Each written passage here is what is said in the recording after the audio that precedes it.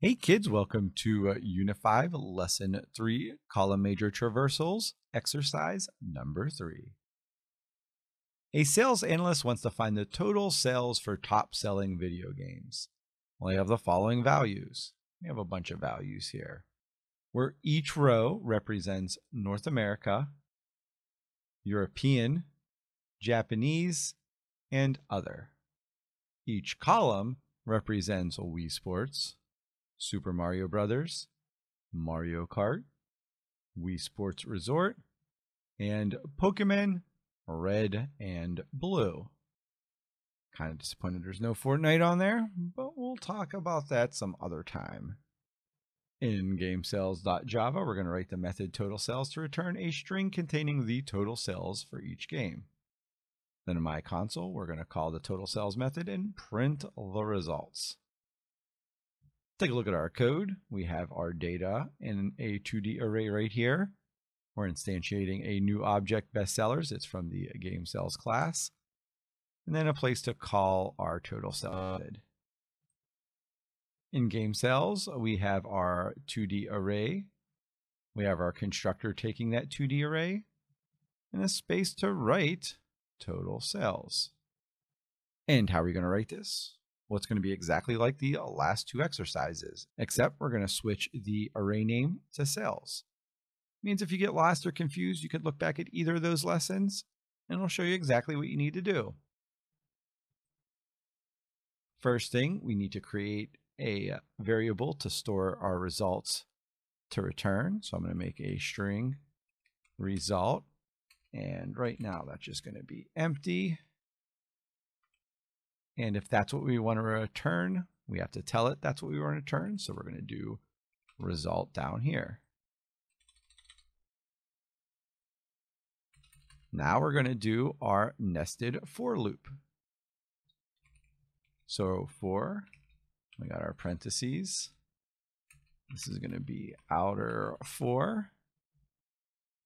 And we want to do a column major. So int column equals 0 as long as column is less than, which array are we looking through? The sales.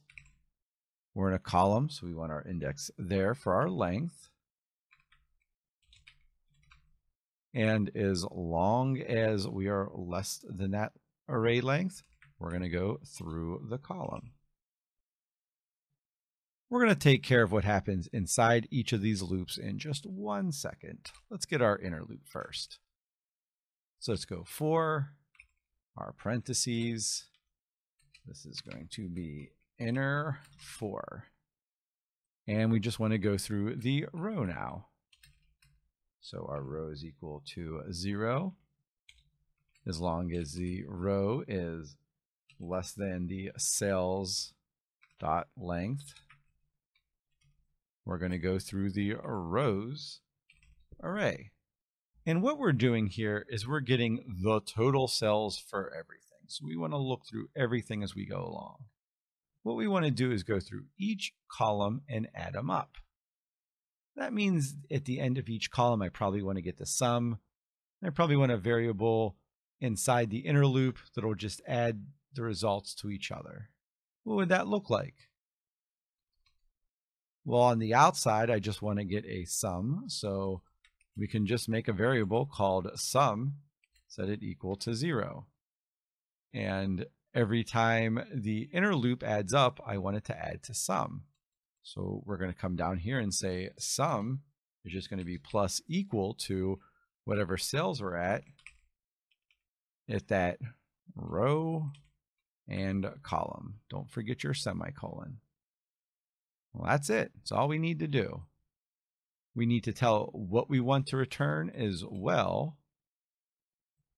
So we're going to do results are going to be a plus equal, and we'll say total sales plus sum, and then we'll do our escape character to get us to the next line.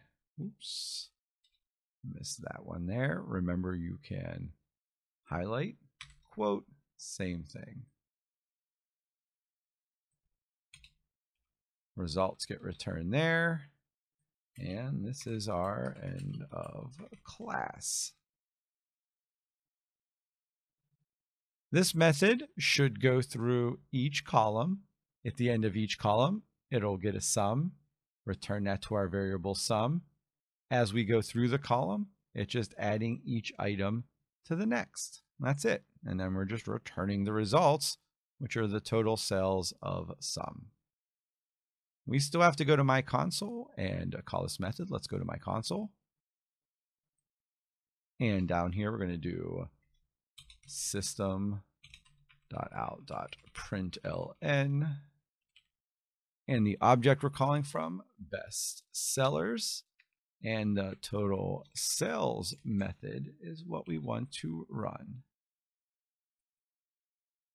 When I hit run, I should get 1, 2, 3, 4, 5 different values that are the total sales for each of these games. Well, let's see if we're right. Well, looks like we got an error. Line 29. Let's go back to game sales. Should be result, not results. That looks like our only error. Let's clear the console. Well, let's run one more time.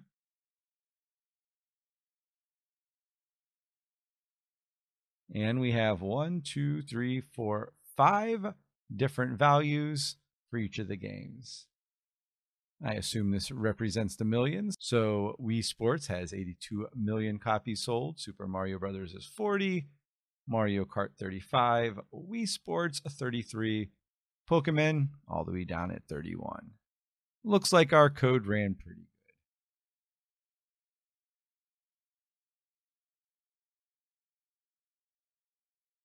Key takeaway from this lesson, again, is just further understanding what a column major traversal is and how we use 2D arrays. And for this exercise, we just added up the scores in each column. Hopefully this video helped you understand column major traversals a little better. As always, kids, if you have any questions, come see me. Otherwise, I'll see you in the next video. See you later, kids. Bye.